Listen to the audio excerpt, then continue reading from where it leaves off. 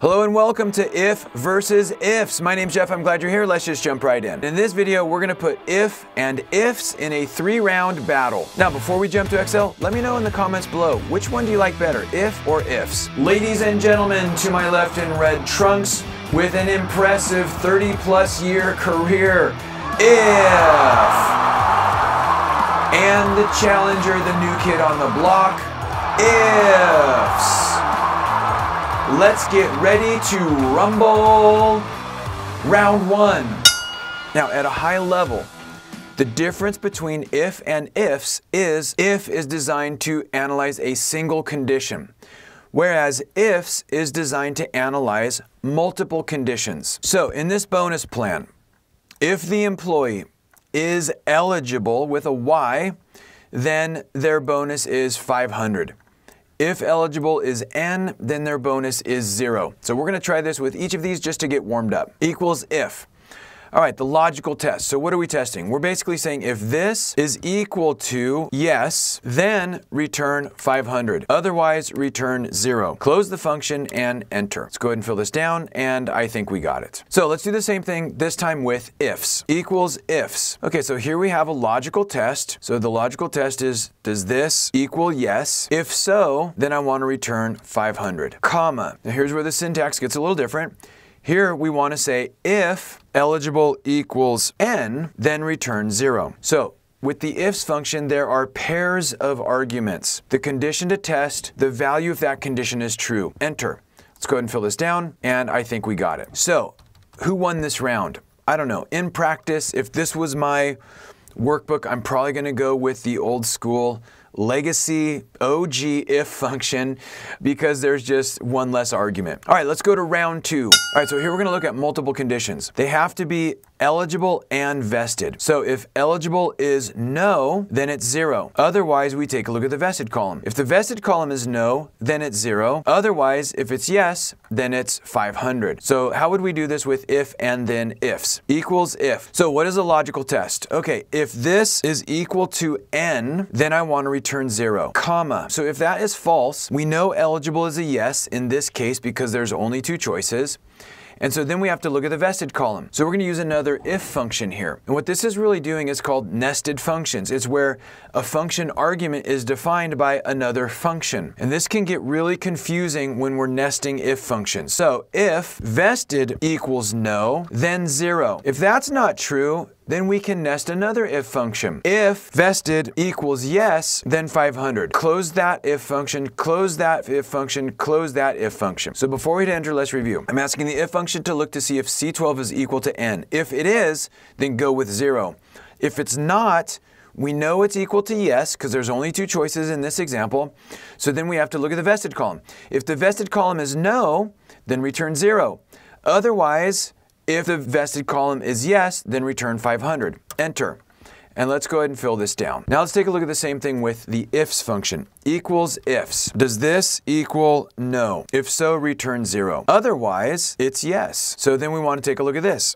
If that's equal to no, then return 0. Otherwise, if this is equal to yes, then return 500. And I'm going to simplify both of these in a second here. So let's just go ahead and hit enter, and let's go ahead and fill this down. Okay, and both of these return the same basic thing. Now, yes, we can simplify this by typing 500, and we can simplify this, which I'm going to demonstrate in a minute. But for now, the key point here is, with the legacy if function, each condition we're testing is really looking at a new if function. And so this means that we are nesting functions. This means that we are using the if function as an argument of a previous if function. And this just means that it can become very hard to reverse engineer and understand the logic and to understand what's going on. So they both provide the same results, so we can use them both. But the purpose of the ifs function and why it was introduced is to simplify this type of logic, to make these formulas easier to understand, troubleshoot, and maintain. So let's go to round 3. Here, if eligible equals no, it's 0. Otherwise, we inspect the vested column. If vested is equal to no, it's 0. Otherwise, we go to the type column. If you're exempt, it's going to be your annual salary times 5%. If you're non-exempt, this is expressed as an hourly rate, which means we need to multiply this by the number of work hours in a year. We'll use 2080 times 5%. So let's try with the if function. Equals if. Okay, if this is equal to no, it's 0. Otherwise, if vested is equal to no, then it's 0. Otherwise, if type is equal to exempt, then it is the rate times 0.05, comma. Otherwise, if type is equal to non-exempt, then it is rate times 2080 times 0.05. Close that if function, close that if function, close that if function, and enter. Let's go ahead and fill this down. Okay, so this is no, so it's 0. This is no, so it's 0. These are both yes, so it's calculating a bonus. And this is no, so that's 0. And these are both yes, so this is going to be exempt, so it's going to be calculating that. All right, this time let's try it with ifs. Equals ifs. If this is equal to no, return 0. If this is equal to no, then return 0. If this is equal to exempt, then return this times 0.05. If this is equal to non-exempt, then it's this times 2080 times 0.05. Close the function and enter. Now let's go ahead and fill this down, and same results as before. And now let's see if we could simplify these. If eligible equals no, then it's 0. I like that. Otherwise, if vested is equal to no, then it's 0. I like that. Otherwise, if the type is equal to E, then I multiply that. That's fine. Now, since there's only 2 choices, I know that if it's not E, then it's N. So I technically don't need to include this. So I'm just going to go ahead and delete that. And then I'm going to take off one of these closing parens. So now this is saying if it's exempt, then it's going to be this. Otherwise, it's going to be this. And since there's only 2 choices here, that will work just fine. So we hit enter. Let's go ahead and fill this down, and we get the same results as before, and that's fine. So how would we do something similar here with the ifs function? Okay, so in this case, if eligible equals no, it's 0, I like that. If vested equals no, I like that. If type is equal to E, I like that. And then this is where we can simplify it. Basically, the ifs function will stop at the first match. So it stops at the first true value. So if none of these are true, what we can say is true. So what this is saying is, if this is true, return it. Otherwise, look at this.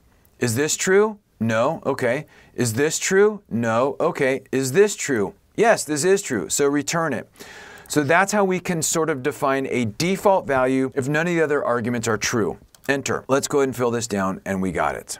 I don't do these battle videos to really declare a winner. I really do them to provide a fun way to explore their differences, because I feel that when you really know and understand their differences, you're better informed and better equipped to understand which one to use in any given situation. Hey Excel user, if you ever need to create summary reports, check out my Pivot Table for Beginners video. It starts at the beginning and shows how to store the data transactions in a table and then how to summarize those transactions with a pivot table report. I hope it helps unlock the incredible power of pivot tables. Hey, thanks so much for joining me. Have a great day. This video is a production of Excel University.